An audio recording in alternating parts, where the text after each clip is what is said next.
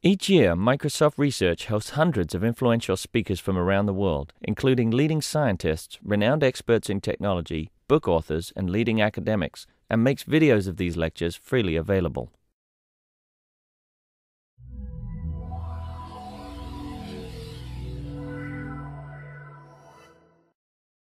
So it's my pleasure to welcome Carson Reynolds, a good friend and colleague of mine from MIT Media Lab. Currently, Carson is assistant project professor at University of Tokyo, and he's going to talk about personal space and automatically learned social networks. Carson. Great. Thanks for hosting me, Ashish. And I hope that this talk will be kind of interesting overview of some issues in privacy, but also some new technology which was developed by myself, but also my collaborators at Mitsubishi Electric Research, Chris Wren and Yuri Ivanov. So let me just jump right into it. I thought I've been doing some recent reading into the history of privacy and technology and trying to understand where some of our modern attitudes come from. And I have this little thumbnail history of how privacy arrived to be like a central issue in technology design now. So this is a word cloud from an article which was written in the 1890s by two professors at Harvard, Brandeis and Warren. And they, in this landmark article, basically argued for the right to privacy or the right for people to be let alone. And it didn't exist in common law in the US at all, really until the advent of some modern inventions like photography and gossip columns. So suddenly when people could take photographs of people and use that as blackmail material, or people could use gossip columns to cause emotional distress to people, then it started entering common law and tort law, and it became possible for people to defend their right to protect images of themselves, their likeness, all these sorts of ideas. So I think that article shows a really tight connection between inventions in technology and changing attitudes in privacy and legal practices altogether. Really interesting article, also definitely worth a read. So some more sort of modern updates. In 1998, Nissenbaum made a pretty persuasive argument that modern data mining technologies present a new problem of privacy in the public sphere. So it used to be that unless someone hired a private investigator, perhaps like the artist Sophie Kahl, for instance, hired a private investigator to track herself, and if you're under very close scrutiny from one individual, then your public activities could give away details of your private life. But in normal interactions and everyday behavior, that's not really a problem. But Nissenbaum was arguing that data mining basically means that if you look at someone's public activities, you can infer a lot of things about their private life that you couldn't infer before. And this is a new problem that we need to work on. Sort of a contrasting opinion is that of Solov, who wrote a taxonomy of privacy in 2006. And he thinks that there's really no connection between technology and privacy at all, but instead that privacy problems or violations are actions by people, businesses, or groups altogether. So things like blackmail, extortion have analogs with privacy invasion, and you should just cover them that way. There's no sense in even thinking about technology. So he has kind of the contrasting point of view. I'm not really totally sure that I agree with it, but I'm starting to develop my own ideas of maybe a different theory of privacy. But before talking about that, I think I'm going to talk a little bit more about technology and privacy issues with social network analysis that are starting to emerge.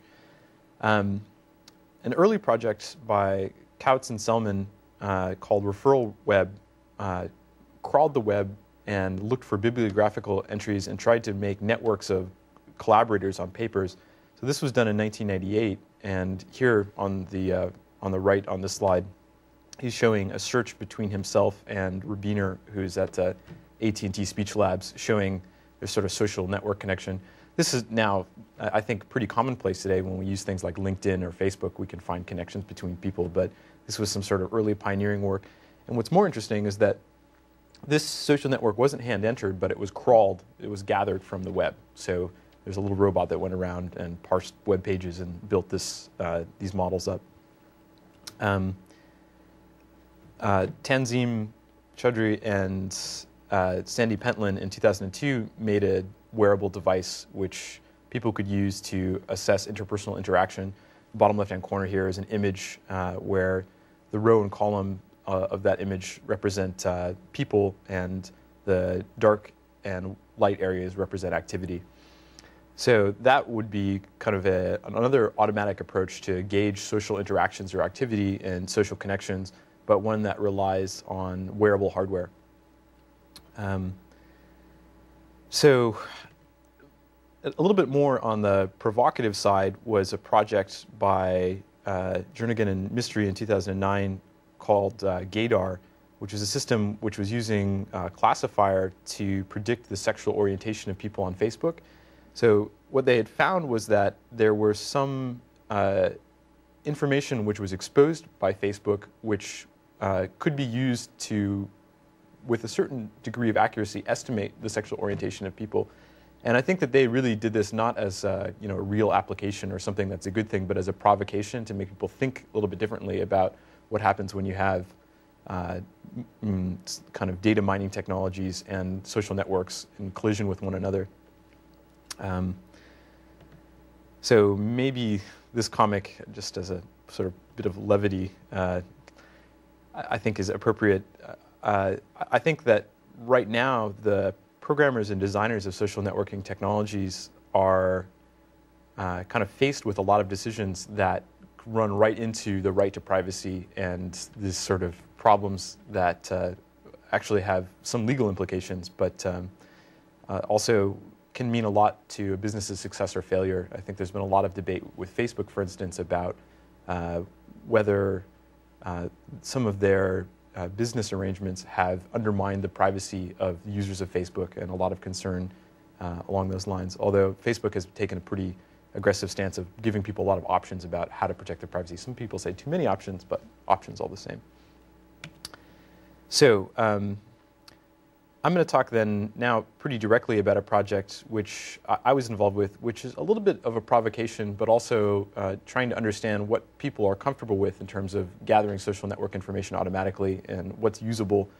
And at the same time that we developed this technology, we were simultaneously trying to assess the privacy implications and how people felt about it, whether it's an acceptable thing to do, whether it's as we'll see later, a creepy activity or a trustworthy activity, those sorts of distinctions. So these are some photos from Chris Wren. The sensor network that was built at MERL with about 500 different nodes used these motion detectors, which were sort of off-the-shelf parts, readily available, and basically just trigger when someone is near. I mean, I think many people by their home have an object where there's a light that turns on automatically when someone walks into general areas. Same sort of technology. These were combined with a board which was developed at MIT, which had power supply and microcontrol circuitry and radio frequency transmitter into a package so that we had a wireless sensor network with about 500 nodes. This is a picture of Chris on some stilts walking around the office, sticking these things on the ceiling at Mitsubishi. So what you see here is there's a floor plan, 7th and 8th floor, and in the white boxes here are people's offices at Mitsubishi. The gray area is a map of the hallways, and in those gray cells there were sensor nodes in the public areas between offices. So this is a map. In each of these cells you have one of these wireless sensor devices, and what is shown here statically is a set of activations. So as someone walks down a hall, there would be a series of activations one after another that can be recorded. So if you have that series of activations and you have time, then you can have a vector of someone sort of moving out of their office into the hallway, down to someone else's office and into it. Of course, there's a little bit of ambiguity. There's this problem. Two people leave their offices at the same time, and then they cross in the hallway.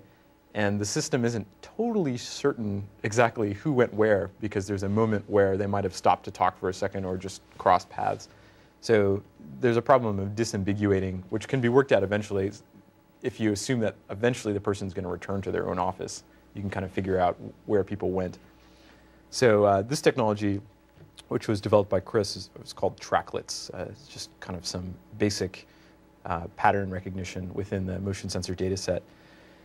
So they also had done some work with computer vision and camera systems. This is a video capture from a system which we developed at the University of Tokyo, which uses a stereo arrangement of camera to have a kind of a 3D motion tracker that could be used for people. But primarily the system used these IR systems and not camera technology. So from that sense, it was kind of privacy preserving. It's not taking pictures of people, and that's not personally identifiable. So there's a degree of deniability.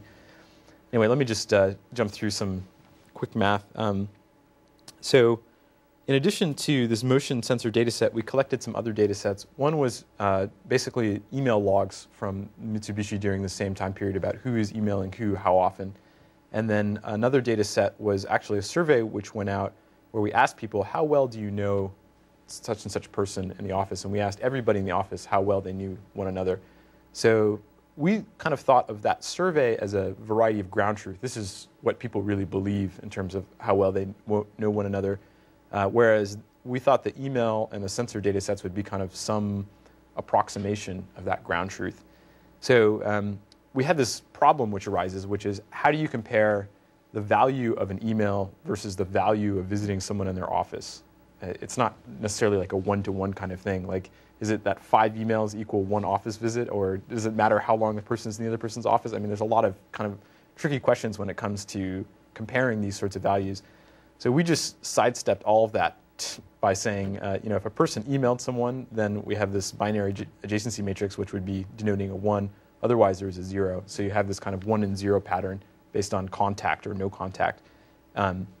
Likewise, if someone visited, 1, otherwise 0, or if the person said they knew the person, 1, otherwise 0. So we can then start to transform those binary adjacency matrices into some different models. So on the left here are different binary adjacency matrices, and on the right are their graph analogs, which just show the connectivity between people. So what we wanted to do was compute some metrics on those matrices, which let us find out how similar they are to one another. So one that we used is so-called Hamming distance. Hamming distance is large when strings are completely dissimilar to one another. So if we take the matrix and just emit a bunch of 1s and 0s and then start comparing our 1s and 0s, if there's agreement, the Hamming distance will be really small. If there's disagreement, the Hamming distance will be really large. A different metric which we cooked up was this notion of Jacquard edges. So the Jacquard metric basically says, let's look at a set and let's take the intersection and divide it by the union. The Jacquard edges will be large when there's perfect match with 2 sets or 2 graphs. So then there's these kind of bubbles which are plotted above that. The blue bubble here is the survey data set. This was people saying they knew one another. The green bubble here is the email data set. So this is our actual data, visualization of our actual data. So the green bubble is basically saying that we have a pretty small amount of coverage over the actual social connections from just email alone. Whereas this orange bubble is what we gathered from the sensor networks. And you can see that there's some bit of non-overlap here. That's misclassifications or misidentifications where email said there was a social network or a social connection where the surveys did not, or the sensor data did where the survey did not. So what we can see from this visualization of Jacquard edges was that the sensor network had a greater span over the social connections, and actually it also had fewer misclassifications compared to email. Although later on I'll talk about this other aspect of email that was interesting. So here's just kind of a table and a quick listing of the hypothesis of the experiment which we were conducting, which is that if you have social network structure which was reported, that we can estimate that using a sensor network. And we also made a statement about using fuse data where we take email from the sensors and the email and put them together to get even a better image. And it turns out that when we fuse the data with Jacquard edges, we get about 88% recognition rate relative to the survey ground truth. And Hamming distance shows that about 12% of the estimation, or the 12% of the graph, was mistaken. So that's our sort of current results. So at this point, we did some more exploratory data analysis, and what we found was that on the survey, everybody said pretty much that they knew everyone in the office. It was a relatively small office with 30 people, and most of them knew one another. But from the standpoint of like sensor engineering, we would say it's like saturated. The ground truth is almost always positive, which is kind of a little bit of a bad target to go after. But we thought maybe we should do some different analysis and start thinking about, comparing the sort of weighting different types of activity to different levels of activity. So one characteristic of a graph is the degree distribution. And what we can see is if we look at the degree distribution for the various data sets that I have here, the survey data set is completely saturated. Email data set has some sort of natural looking or normal looking distribution. Sensors looks like it's normal, but we're only getting one tail of it, like it's too far to one side, et cetera. So we went through this process where we started doing different levels of thresholding and trying to find the level of threshold with each of the data sets which maximized the degree distribution, so that we would get, like in the case here of the survey data, people said that they saw each other once a week. We have something which looks like a normal distribution altogether. So in doing that sort of analysis and kind of putting it into R and using iGraph and comparing the centrality of different figures in the network, we end up with a situation where in some of the data sets there, the most central figure is the same between the email data set and the survey data set. So that is a little bit more of a kind of in-depth approach that one could take to start weighting or trying to process the social network such that one has a kind of a Gaussian-like target as opposed to something which is always on or always off. And I think that might be an interesting approach to take. So, okay, but I started talking about privacy, and now I just gave you a whole bunch of kind of machine learning sort of stuff. And the question is, yeah, okay, but what did people think? Like, if you're in this environment and these things are tracking your behavior, what do people think about that? So the way that we approached this was of course, we surveyed the people at Mitsubishi Electric Research, there's 30 users, but we got a control group of people on Craigslist who'd never encountered the system at all, and we got equal numbers of the control people and then these people who used it. And these are just some basic demographic pieces of information. I think the main difference was that most of the people at Mitsubishi Electric Research have doctoral degrees, so you might assume they're a bit more of a technical audience. And they skew to be a little bit older, but for the most part, there's a lot of similarities between these two groups. So we asked people with a whole bunch of different technologies how invasive they felt those technologies were if they were used to track their behavior and try to guess their social network connections. So on the far left, as most invasive, we have mobile phone monitoring. People do not like the idea of tracking conversations on mobile phones. It seems like a very, very sensitive area. On the far right, we have security guards. I guess security guards are pervasive, and people don't really have strong opinions about people talking to security guards and trying to glean information from them. But in the middle, there's a lot of kind of gray areas. But in this one point, which is kind of interesting, was that when asked about motion sensor logs, the people who hadn't experienced the system thought that they were kind of above, more on the invasive side, whereas the people at Mitsubishi who had spent a lot of time with the motion sensors didn't really feel they were invasive at all, probably because they just were familiar. They were there all the time, maybe like key card entry systems at Microsoft or other companies. When you use them every day, you probably think about them in a slightly different way. Then this is kind of the kind of tough question which we asked, which is whether this whole activity is a creepy activity or a trustworthy activity. And what we find is that actually both sets of users, the MERL set of users and the Craigslist users, felt that this is kind of creepy. And that might be an indication that people should think really carefully about how to, if they want to do this use this technology at all, or how to kind of properly support trustworthiness for the technology. I think it's a complex issue. But so that's kind of what people thought. It was a little bit creepy. And maybe at this point, this diagram, which was developed by Dave Max, would be kind of helpful. A lot of people's activities on the internet, if this is a Venn diagram, if you want your privacy, anything you do on the internet is potentially not private, and vice versa. It's a bit of a joke, actually, but anyway. So I think in thinking a little bit more about this, instead of just having a negative viewpoint and saying, well, it's creepy, okay, should we just stop doing it? A different approach to take is that of trying to think about, well, okay, if people's personal information in private space is something which exists, maybe we ought to think about it as a design element or something that our interaction should be structured around. So if that's the case, how do you make something which takes into account someone's personal space and uses it appropriately? So I'm just going to skip that.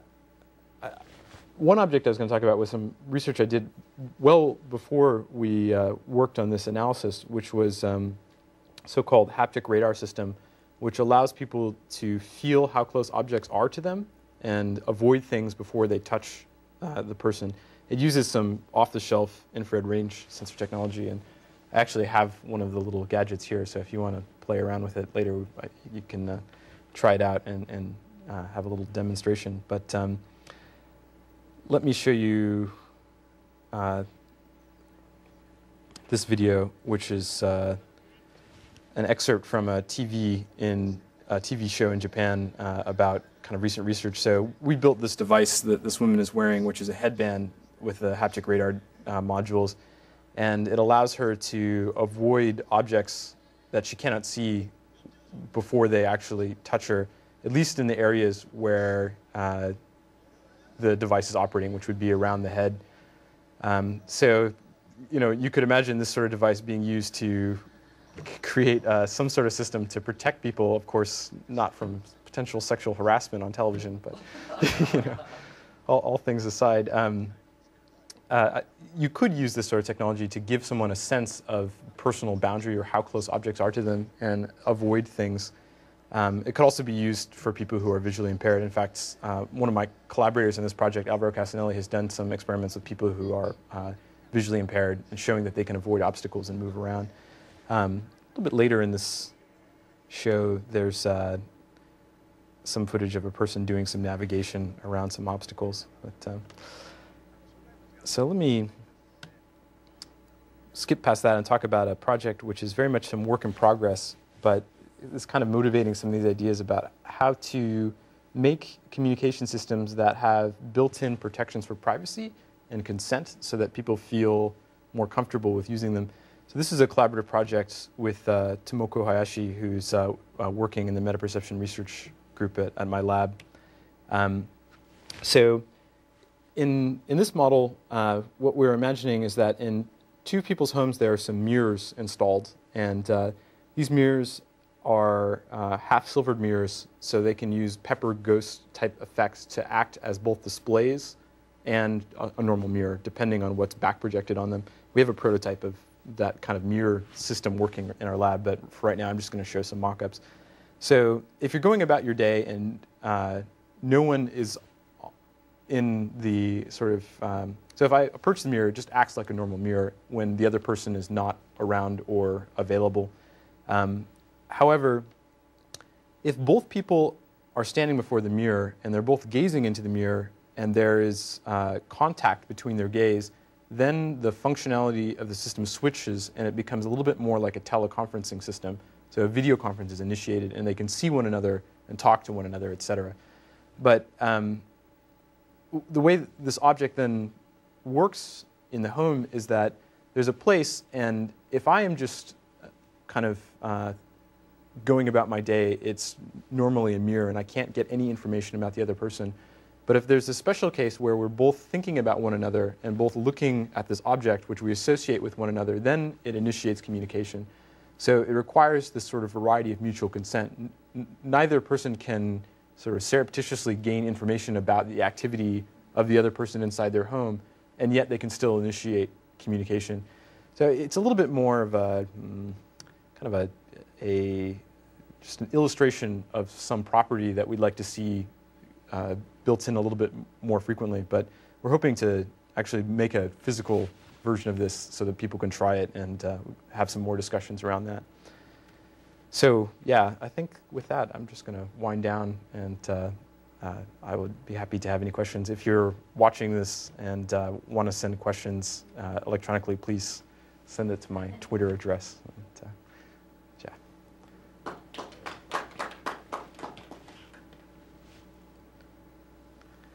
So, I mean, can you look at that haptic data? Yeah, absolutely. If you want to try it out, I think Ashish tried it a little bit before, but let's go ahead. So what is it actually doing? So this is an infrared rangefinder, and on the back side there's a motor vibrator, just like you would find in a mobile phone. And when objects are far away, you can start getting light sensation, but as objects approach more quickly, the sensation gets more intense. And it's looking at the angle of reflection. That's true. It does depend on the reflectivity of the object and the angle, but it pretty much works with like walls or people. So yeah, you might start from kind of compress it, as it were, as if it was a balloon or something like that. And at some point, you'll probably find the activation threshold. But you can do some kind of funny experiments with that, where if you are blindfolded and you have a few of those worn, you'll find that you can find your way out of the room and back down the hall towards the entrance or something, because you can feel where the walls are before you encounter them, or if someone is standing in front of you, you get an indication of that. Also, depending on where you come from, you might have like, this is really far away, and then maybe you don't want to feel anything. Maybe some people, they only want to know here. Yeah, it's true. We did make a version which was a little bit tunable, so you could kind of say, like, where's my body distance, like how far out do I want to know? I mean, you could think also with like a car, for instance. If you were driving a vehicle and you wanted to have this sort of behavior, you probably would want longer distances. You would want to know if there were some objects, you know, in the other lane or something like that. But it's interesting. There's also like maybe different areas where people have different feelings. Like if someone touches someone's arm, people don't feel that that's kind of more of a natural interaction. Yeah, but the back is like... Yeah, the back or the head, people kind of have this startle reflex which gets keyed up pretty quickly. So I think it might be interesting to think about designing some kind of object where I could anticipate, even before someone touched me, that there's something coming, or just kind of predict a little bit. Have you thought of using haptic as a way of communication?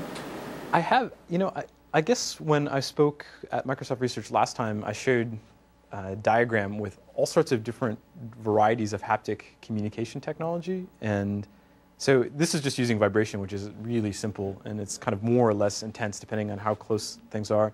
But we tried a version using Peltier junctions to do kind of hot or cold, and some sort of like cold shivers or kind of hot, more sort of like less intense feelings. So that gives you like two-dimensional potential communication, although hot and cold switches rather slowly, so you couldn't really move quickly.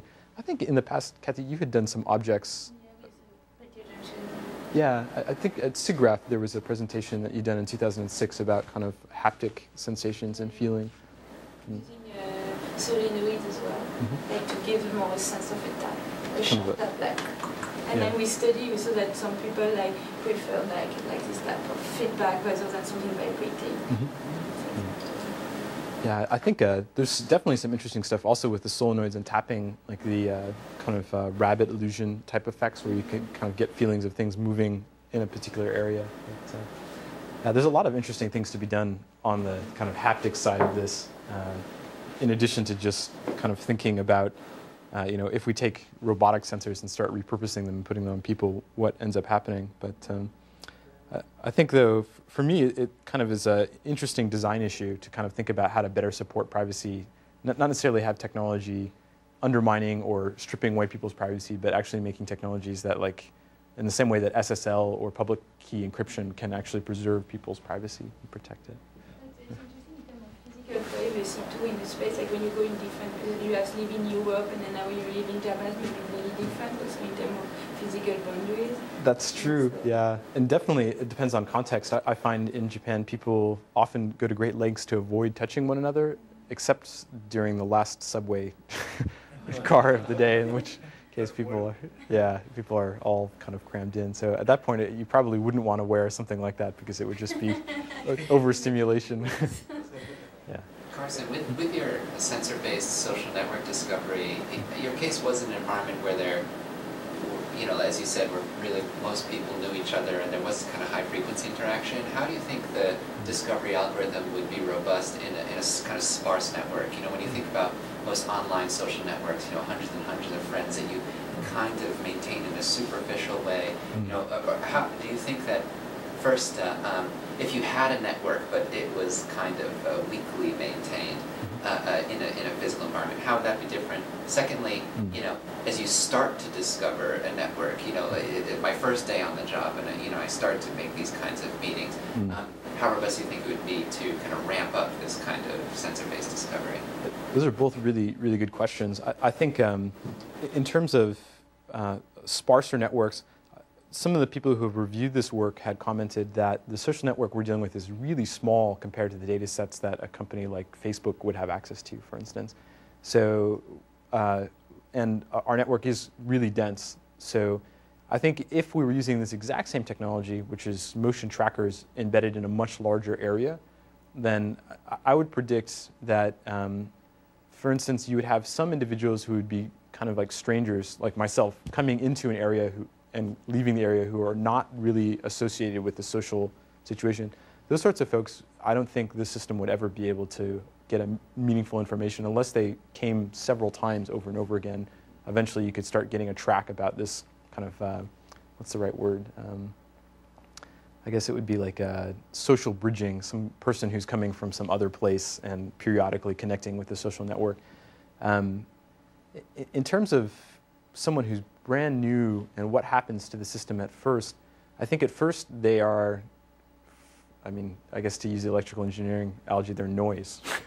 Like they're just something which isn't really regular or there's no pattern to it. But over time, they probably become something which is more meaningful. But I should say with the current processing that we're using, if there was any contact between that person and other people, we would register it in the current system. But with a larger scale network, I think you'd have to do something a little bit more clever, like this kind of regularization of the degree distribution I was talking about, so that you're getting a good spread and not just all on or all off or total saturation. So what are you doing right now? You just look at the tracks and then you say there's a connection if they meet with each other? Yeah. So basically, what it would be saying was, let me go back a little bit here.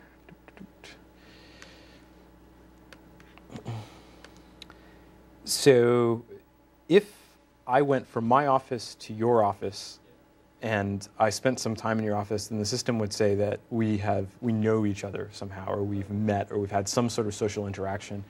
But you need to go to other person's office. It's not that you can meet in a common area. That's true. So it is conceivable with a tracklet to be able to do something to say these two people passed one another in the hall, and you could even tune it a little bit more finely and say if they pass one another and stop in the hall and talk to each other for 5 minutes, then we consider that to be some sort of interaction. But right now we're not doing that. I think, but it could be done. So it's defining, a very specific condition where you get a binary, known or not known kind of interaction. Yeah. And it doesn't have to be office space, but it does have to be completely defined. Yeah, and I should say that we basically use that sort of binarization as a simplification to speed up the analysis. It was really easy to work on binary adjacency matrices. They have some very simple and regular properties that lend them to really quick analysis. But you could easily start talking about level of activity or amount. Instead of it just being 1 or 0, you could start looking at a floating point number. And then I think an entirely different set of methods would come into play. Perhaps actually things that look a lot like image processing bits, but where the image is image of kind of social network activity like Tanzim had worked out before. Interesting. Like, the guy who sits next to my office is Dan Bohus, and we kind of talk quite a bit, but not over email at all. And since our offices are adjacent, we'll just yell at each other. It's a pretty interesting point, which is that people who are really socially connected may never email one another because it would be more convenient to use other. So, I think that there lies an opportunity in thinking about combining multiple modalities. One is, of course, your tracks, but instead of sort of using email or the survey as a way of validating it, if you think of it as an auxiliary information, and then coming up with a social network that tries to support all these different modalities that you have observed. Yes, yeah. And then you can factor into account the distances from the offices and things like those. We get into something more probabilistic, so depending on the tracklets, what's the likelihood that these individuals know each other, and then come up with that. I think that makes a lot more sense. Like you could start building a model of what a meeting is, and there's probably like the average meeting, and then we can use Mahalanobis distance to find like how far away from that meeting, or was that meeting from the average meeting, or is that some sort of strange, spurious event? Those sorts of detectors, I think, would really make this a lot more powerful.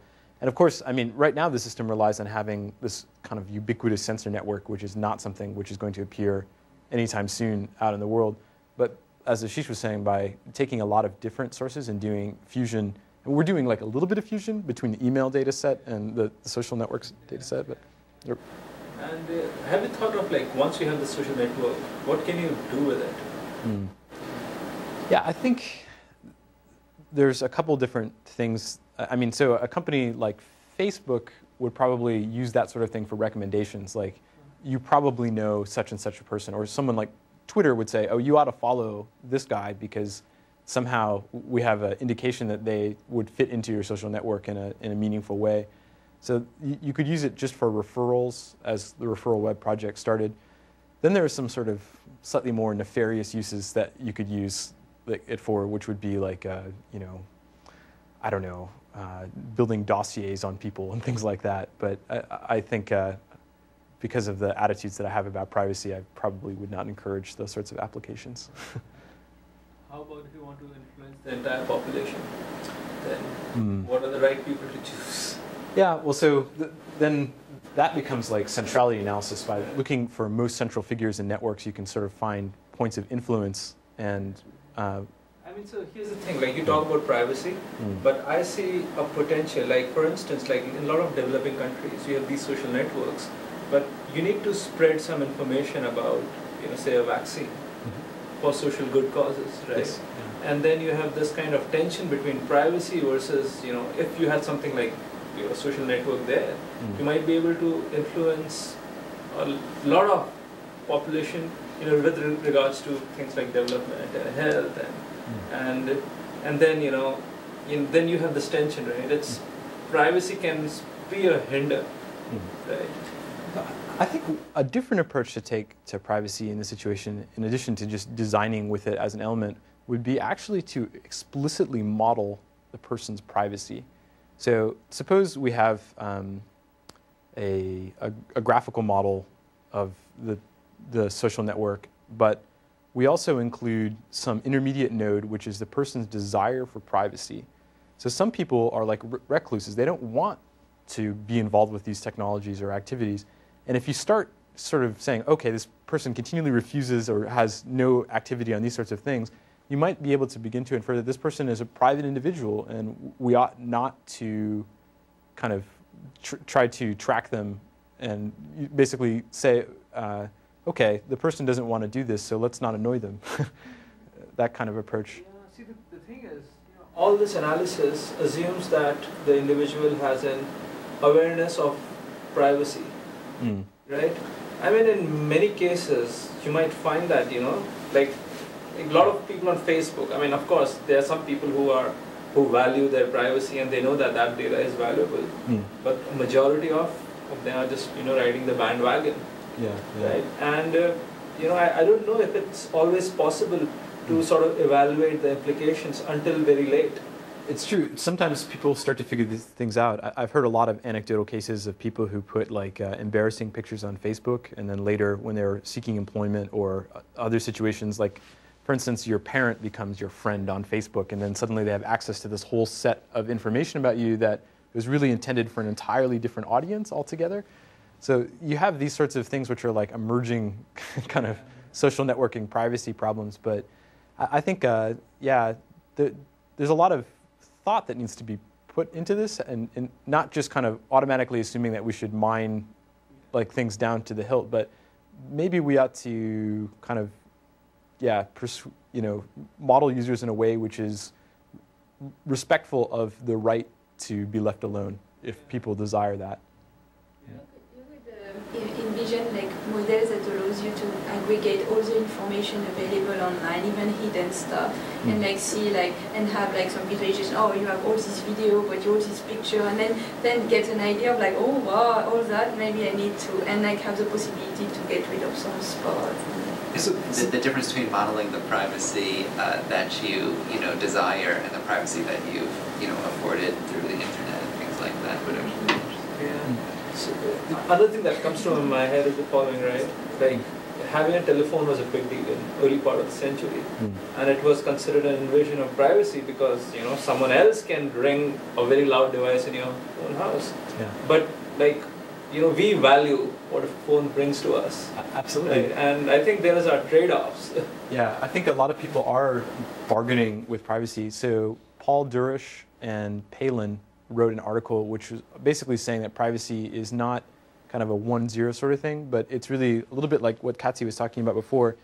We're trying to sort of maintain a public image of ourselves, and we are trying to regulate our boundary between ourselves and our sort of public image.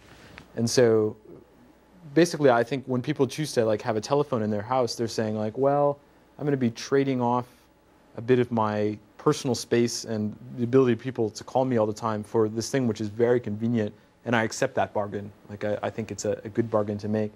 I think a lot of people on Facebook are making that bargain.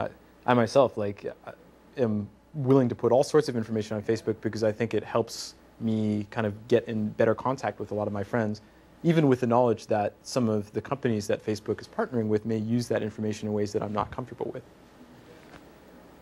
Then the Facebook guys they say in the media all the time that the assumption is that there's this limited sum, there's kind of a fixed sum privacy, and that threshold changes all the time with the technology, so that, Zuckerberg says, people are sharing 3 to 5% more of their private information, every year. And so one thing I wonder actually about your assessment is that, you, with your prototype for this kind of sensor-based graph discovery, you have an existing kind of idea of how people feel about this system, but to me it didn't seem like people were so offended by it that it wouldn't be already far enough along on this kind of sliding scale that you would imagine that maybe 3-5 years from now, it seemed to me like this could be very acceptable.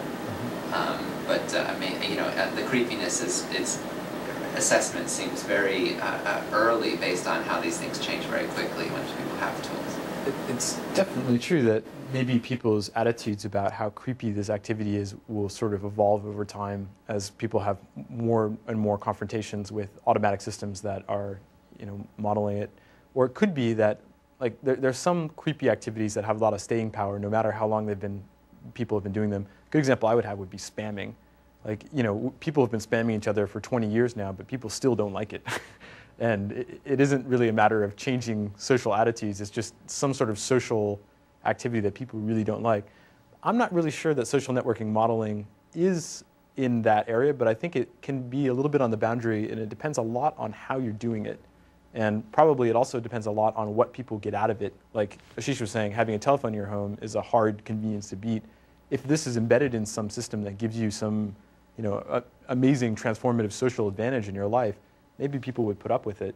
But I think it has to be a pretty strong value for something really worthwhile for the person.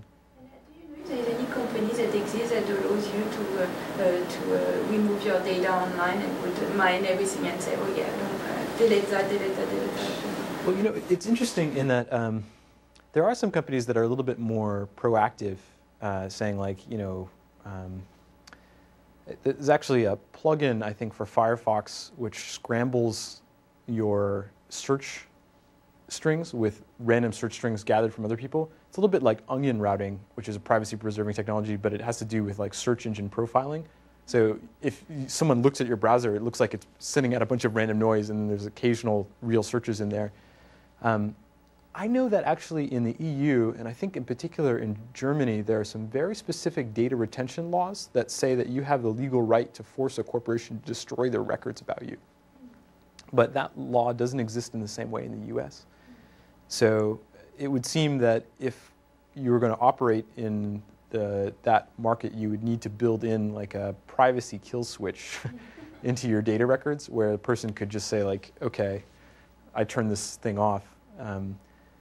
I'm uncertain actually about how certain companies are handling that. Like if you deactivate your profile on some products, I think some companies will delete the records and other companies will just archive them and allow you to reactivate it later, and it depends on... You have web archive and you can get like, so how can you destroy your data? It's true, you can never destroy the web archive, at least that I know of right now, so it's... There should be a possibility, like... That gets interesting, because there you have the rights of historians to create an accurate picture of what happened at a particular time versus the right of the individual to protect their own private kind of records. But I for instance, like I have some Usenet archive submissions that I wrote in high school that I would really like to get rid of, but I think that maybe it's too late. I'll just have to accept that. All right, well, maybe we should wind down.